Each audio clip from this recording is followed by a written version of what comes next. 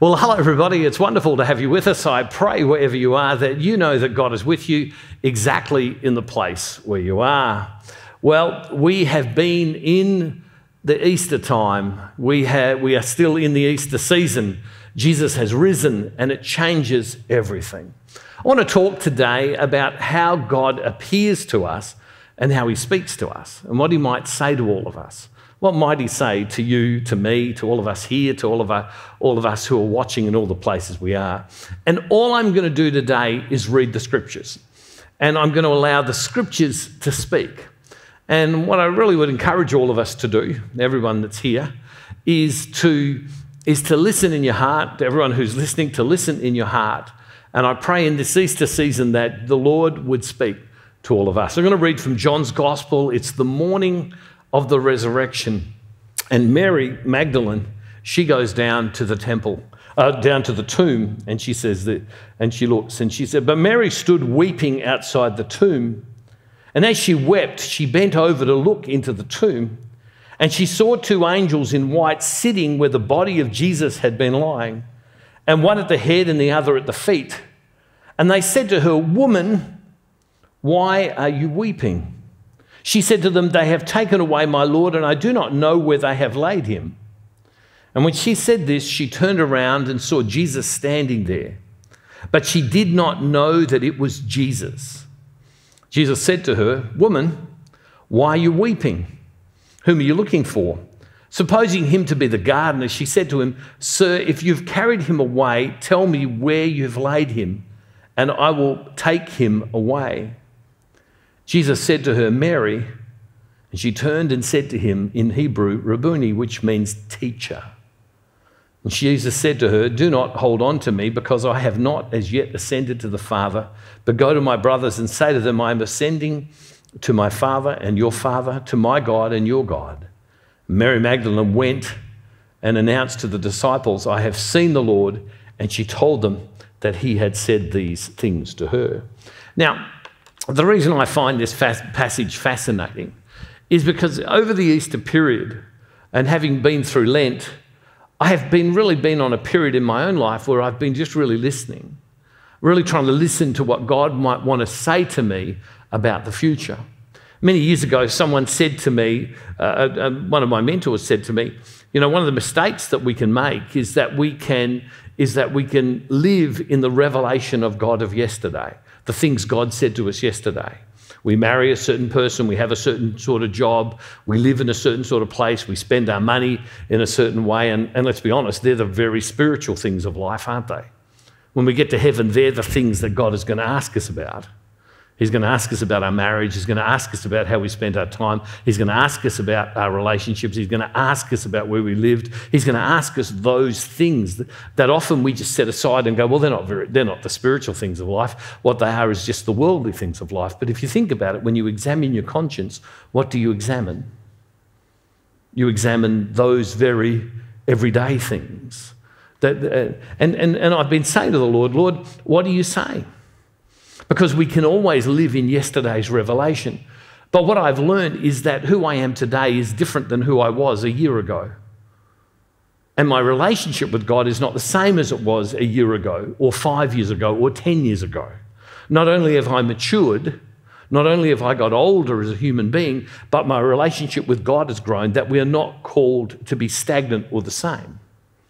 And so so a question that the mature Christian must always be asking is, God, what are you saying to me now? What are you saying to me now? Not what are you saying to me yesterday, but what are you saying to me now? Because the mistake many of us make is that we live in yesterday's word. We live in yesterday's revelation. We live in what God was calling us to do yesterday. When he has a today word, the Bible tells us, the scriptures tell us that God has something current for us. Current for us. And so there are various times, if I get a chance for a few days to be quiet, which I've just had in this last week, I often find myself saying to the Lord, and I find myself writing in my prayer journal consistently, God, what are you saying? God, what are you saying? God, what are you saying? What are you saying to me now? Not what did you say to me a month ago, what do you say to me a year ago, but what are you saying to me now? And what I'm effectively saying to God is, God, I want to hear you. In other words, what I want to have is a new revelation of you. I want to have an encounter with you that's a now encounter. And here's the risen Jesus. And they go down there in the morning and they go to check on him, and Mary Magdalene goes there, and she came in the dark and she finds that the tomb is open, and she races back. And Peter and John race down there. They race into the tomb and it's empty. And when they go in there, they hang around for a while, and Mary Magdalene is there. And then it says that the men went home. In verse 10, which I didn't read, it says, then the disciples returned to their homes because Jesus was missing. But in verse 11, what did it say? Dave, can you take me back to verse 11, please? But Mary stood weeping outside the tomb. But Mary stood weeping outside the tomb. And as she wept, she bent over. Why did Mary, the Magdalene, have this extra encounter with Jesus? I wonder if it's because she stayed. I wonder if it's because she persisted. She didn't leave. Maybe she had nowhere to go. Who knows? I don't know, but it seems interesting that the men left and she remained. And I've read some great things on women's spirituality that sometimes suggests that maybe the reason that God speaks so much to women at times and touches the lives of women so time is because women has a tendency to not be as active maybe at times and to have that deeper sense of listening. Because who was it right there at the end when all the men had run away, when Jesus was being crucified? It was the women who were with Jesus at his death. And then John comes along and he says, John, this is your mother. But it was the women. And then here it's the women that get to reveal that Jesus has risen. And she stays. But Mary stood weeping outside the tomb. And as she wept, she bent over to look. And she sees two angels and they say he's gone. And then she hears a voice from behind her. And she doesn't recognize him. And she doesn't recognize him. And he says to her, what are you looking for? Who are you looking for? And she says, tell me where you've taken him, because if you've taken him away, I will take him and I will look after him. And tell me where you've laid him, because I know he's dead. I saw him dead. So I will take him and I will lay him somewhere. Tell me where you have. And it's only when she hears the word. If you can go to verse 16 for me, Dave, please. Verse 16. Jesus said to her, Mary, and she turned and said to him in Hebrew, Rabboni, which means teacher. It was in the sound of her name. It was in the sound of her name that she recognized him. Like Jesus is about coming to us and he seeks intimacy with us. It's in our name. Our name is in many ways who we are. You know? Earlier today when we started, I looked at someone here whose name I know is Mary Ann, and I said Maria. I don't know why I said Maria. Maria's sitting up the other end. But it was jarring because why? Because it's not Mary Ann's name. And so Jesus says Mary, and immediately she recognizes him. In other words, she had intimacy with him. To be able to know that he was talking. Where would that intimacy have come from? That intimacy came from years of being with him, of listening to him, of being touched by him.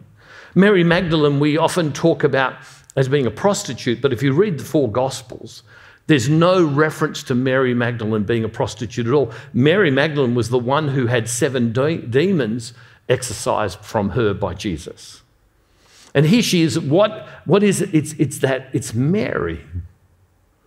And as I've been away in this time since Easter, just having a quiet time of prayer and reflection, what I've really been listening for and what I've really wanted the most is to hear the Lord say, Bruce. That's what I've really wanted. because it's the sound of our name. It speaks of an intimacy that comes from prayer. It speaks of an intimacy that comes from Him. After we went away for Easter, went with all the family. We did a whole pile of things. There was activities every day. All of the grandchildren were there, and it was fantastic. It was we created memories that our family will live with for years to come. And it was interesting, our children told stories of when they were children, of holidays that they went to themselves. We made memories. And it was magnificent. And in the midst of the busyness of it, always when there was something happening, it was kind of hard to be still. Hard to be still in the midst of it. I mean, that wasn't the purpose of it. The purpose was, let's all go away, let's have a great time. And we certainly did that in a fantastic way. But then in the last few days, I've just had this time where it's just been a bit quieter, and I've listened for God say my name. I just want to say to you, if you're listening to me, wherever you are around the world, whether you're listening here, in this Easter season, Jesus rose for us. He rose for us. He rose for you and me. And if He saw us, if it was possible, you would hear His name. You would hear your name. You'd hear your name. That's what we're looking for. We're looking for Him. When through history, there have been various heresies that have occurred. And there was a heresy that was around for quite a while, and it was this, is that the effect of original sin, was not so great that it damaged our relationship with God, that it was a flaw of our personality and of weakness, that we hadn't had enough example given to us. And so the heresy was, if you discipline yourself, if you keep the rules, if you're precise in the way you practice your faith, you'll be saved. Well, the church came along and it condemned that out of hand. That is not true. That original sin is not a sin per se that any of us have done, but it's a condition. It's like a disease, it's a condition where that makes us more open to sin. It's a flaw, it's a brokenness, it's a condition, the theologians call it, that makes us more open to it. And the effect of it is separation from God, and the effect of this separation is death, which means being apart from God, you can't live in that sense and have the fullness of life. But it isn't our effort, it isn't how well we make the sign of the cross, or how well we try to be good and not sin, or how kind we are to others. None of that saves us. What saved us was the action of Jesus on the cross when He was fully given by the Father and He fully gave Himself. That it was purely on Him, that we can't respond in any way but because of what God has done. It was so complete. In my prayer time, every single day when I write in my prayer journal, the first sentence I write every day is, God, thank you that I can be here. Thank you that you make it possible, because I can't do anything. A few centuries later, another heresy came along, and this heresy was this. Is that the reason that if we were to be saved, then God does so much, but we have to make our effort. So God comes 80% of the way and we come 20% of the way, and we're saved. And the church came out and it condemned that. It said that's not true. You are only saved because of the 100% effort of God, and then we respond to God's 100% effort. It is not, I'll come 5% and God will come 95%. Because that's to suggest that we can save ourselves even a little bit, and we can't. That it is God's 100%, it's His total action, that we are saved because of what He's done, and then we respond. And that's our response. Our work is in response to His 100% effort of what we've done. And so in this Easter season, our voice should be saying, Lord, I want to hear you say my name. I want to hear what you're asking of me. What are you wanting of me now? Not what you asked of me a month ago or 5 months ago or 10 years ago. But what are you saying to me now? And it was when she heard the name, she heard him. In verse 19 it goes on and it says, when it was evening on that day, the first day of the week, and the doors of the house where the disciples had met were locked for fear of the Jews. So this is the evening of the day of resurrection. Jesus came and stood among them and said, peace be with you. And he said this, he showed them his hands and his side, and the disciples rejoiced when they saw the Lord. And Jesus said to them again, peace be with you. As the Father has sent me, so I send you. And when he said this, he breathed on them and said to them, receive the Holy Spirit. If you forgive sins of any, they're forgiven them. If you retain the sins of any, they're retained. So Jesus turns up into this locked room and he says to me, it's me.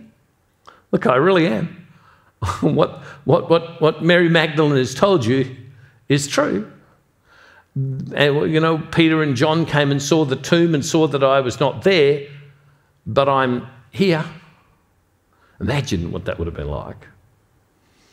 I remember a couple of years ago when my mother died and we're at the funeral home and my brothers and I stood around and we had prayed, and the family had asked me if I would lead them in a time of prayer. They didn't know, not all of them are church attending, they didn't know quite what to do, and so I led them in a time of prayer, and they had the casket there and the lid was off and Mum was there and then my brothers were just left alone in the room. And I still remember us saying goodbye and then taking the lid and putting the lid and then screwing each screw down ourselves. Each of us screwed a screw down. The lid of the coffin. That's what they'd done 3 days ago. They'd put him in their equivalent of a tomb. They had bandaged his body. They had tied the body with rope, they say, and often in those times, so that the limbs didn't go stiff. And here, all of a sudden, they get up in the morning, they think he's gone. So it was completely natural. Where have you taken him? Where have you taken him? You know, I'll take him, and where have you laid him? And I'll take him and lay him somewhere else. So all of a sudden, here he is, they who had known he was dead in the tomb, and now he's standing in the room. And the first thing he says to you is, peace be with you. Now, often I think to myself, peace be with you would have been, you know, peace be with you, and that's just Jesus going, peace be with you. But I wonder if there was just such panic, he was saying, to be at peace, guys. Be at peace. You know, like how wild would that have been, hey? And here he is with them. But there was one that was absent, Thomas. Thomas wasn't there. Thomas wasn't there. Look at verse 24. But Thomas, who was called the twin, one of the 12, was not with them when Jesus came. So the other disciples told him, we have seen the Lord. But he said to them, unless I see the mark of the nails in his hands and put my finger in the mark of the nails and my hand in his side, I will not believe. What's he saying is, yeah, okay, you know, you've had your encounter with him. You tell me this is true. I can't believe that. I can't believe that. What he needed to hear was Jesus to say to him, Thomas. Thomas. A week later, his disciples were again in the house, and Thomas was with them. And although the doors were shut, Jesus came and stood among them and said, peace be with you. And then he said to Thomas, put your finger here and see my hands. Reach out your hand and put it in my side. Do not doubt, but believe. Thomas answered, my Lord and my God. And Jesus said to him, have you believed because you've seen me? Blessed are those who have not seen me and yet have come to believe. See, what Thomas has, an encounter with the Lord, and what do they hear? They hear their name. They hear their name. And I just want to say to you very simply, is this. In this Easter season, when we celebrate the resurrection of Jesus, seek him. Seek him in the quiet of your heart. Seek him diligently. Seek him personally. Find time to sit with him. I recently did a mission at a parish, and someone wrote to me this week and said, the biggest thing I got out of the entire mission was I got one of your prayer journals where I write out my prayer. That is the biggest thing I got from the entire event, because that time of prayer with my prayer journal is changing my life. I can't encourage you enough to find time every day to spend time with him, and then to say to him, Lord, appear to me. Appear in my heart. Appear in my circumstances. Appear to me. Speak my name. Tell me what to do. Tell me what you're asking of me now. Not what you were asking 3 weeks ago or 10 years ago, but what are you saying to me now? Because God will turn up. God will listen to us. And God will be with us if we would listen. Easter is this time when we celebrate the fact of the outrageous love of God, that he came 100% of the way. It's 100% on him.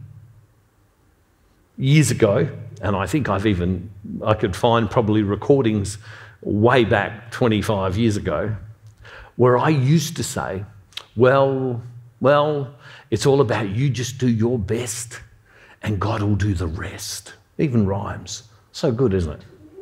You do your best and God will do the rest.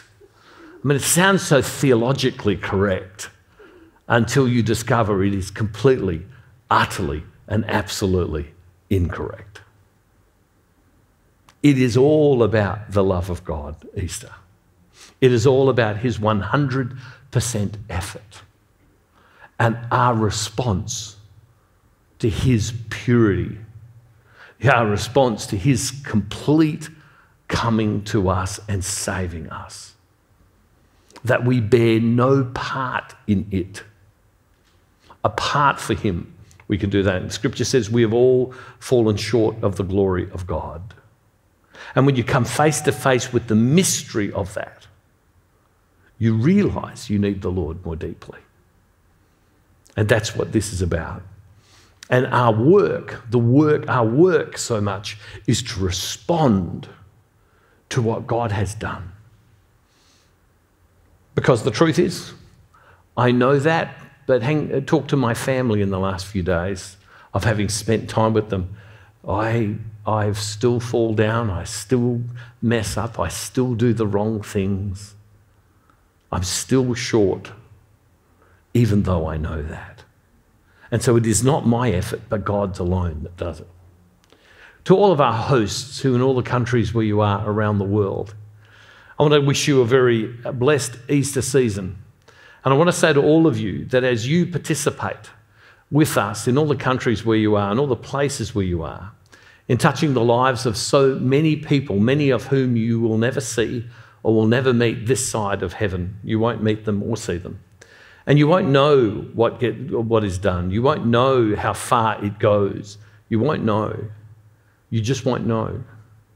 And if I've learnt anything, it's never to count the numbers. It's always to count the single person.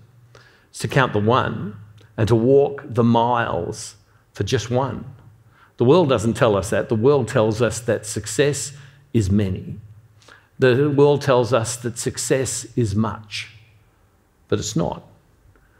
The Scriptures tell us that success is loving the one. And that's what all of you are doing, one by one, one by one, one by one, loving the one. We want to hold up one of our hosts that many of you already know, Paolo. And Sandy, Paolo's mum, unexpectedly died 2 days ago. They don't know why, and they're working through that. And I know that many of you love them and are in relationship with them and have seen them, and I'd encourage you all as hosts to pray for them. And maybe you could reach out to Paolo at this time and Sandy and express your love to them as well. It matters, you know. It matters what you're doing. It matters what we're all doing. It matters what we do in our families. It matters what we do to the few. And never buy into the trap or to the worldly attitude that says many matters. It doesn't. The one matters. And if you add many ones together, it is many. And the reason our ministry goes to as far as it is because I have learnt if you love the one and give the one their moment, that one will turn into many.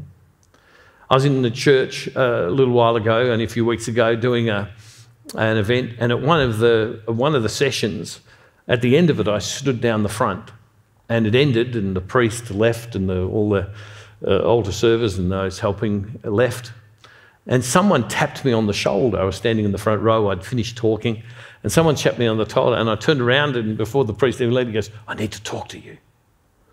And I said, well, let's just let them leave first, and then we can talk. And this person came around and then said, "Can you pray for me?" And I prayed for them, and then when I finished praying, there was someone else. And at this particular mass, they lined their way, and it took me over an hour and a half to get out of the church because they lined their way all waiting to be prayed. I worked 2 steps and there was someone else there. Didn't happen at all the masses, it happened at a couple of them. People need to have their moment with God. There were some people who came to me who had never been prayed with in their whole life. And what they were looking for was to hear Jesus say their name. And some of them came to me and just looked at me and they didn't know what to say, and I just said to them, "Would you like me to pray for you?" And they go, "Yeah, but I don't know what to do." Well, you don't have to do anything. Just let's pray. People need their moment with God. And so my prayer for all of you as hosts, my prayer to everybody who's watching in all the places you are, for all of us, is that we will have our moment and that we will be the carriers of Jesus in this resurrection time to people everywhere, that they would have their moment. Jesus wants to say, Mary, Thomas, Mark, Philip, Patricia, Michelle, he wants to say our name. He wants to say our name, and he wants us to hear. Loving Father, we give you thanks and we give you praise because you are so abundantly good. And Lord God, we pray in this Easter season that we would hear your name, we would hear your voice ourselves. And Lord God, we pray that as we hear that, just as you said to the disciples, receive the Spirit, now go into the whole world, we know that that's what you're calling us to. In our families, in the suburbs we live, by the things we say and by the way we conduct ourselves. Lord God, bless us. And Father, we make this prayer in Jesus' name through the power of your Holy Spirit. Amen. I know so many people who do not know the sound of Jesus' voice. They may have gone to church through their life. They may be someone who has never heard. And knowing the sound of Jesus' voice, it changes us, it transforms us. And hearing that voice is something that we hear in our heart, in our soul, in the depths of who we are. Our whole ministry is about reaching people. It's about reaching another person so that they would have that encounter with the Lord, so that they would know his voice themselves. Many people get told about God, but Jesus wants a relationship with them. And I can't do that. I can't do it by myself unless I go with others who help take this message to the world. I want to thank all of our Faith Builder partners, the people who contribute, who've gone into our website, set up a way, and every month contribute towards us reaching more and more people and sharing the gospel with more and more people. To those who give from time to time, I want to say thank you to you. You are changing people's lives. And I want to ask you and encourage you, please help me. I can't do this. I cannot do this without your help. There are some people who will never hear the name of Jesus We'll never experience what it is to know His voice and His love unless we go. Jesus said it's for us to go and take the gospel out. I want to ask you, would you go to this address on the screen or go to the Give tab, and would you help? On top of that, I want to tell you about an event that's coming very soon in the United States, in Chicago, for people across the United States, Canada, and countries around, where people can come to the Catholic Guy Mission event. It's the first time it's been held in the United States. It's in Chicago, and I'm so excited that so many people will be there, and it will be just such a great time of blessing. You can go to this address to get the details, to register, to be part of the early bird part of it. I'm looking forward to you experiencing in a miraculous way the mighty power of the Lord, and I'm looking forward to seeing all of you there. Hey, God bless you. Thank you for being with us. Thank you for helping take the gospel further. Thank you for your prayers and your support. I look forward to seeing you next time. And don't forget, wherever you are, God is never, ever, ever far from you.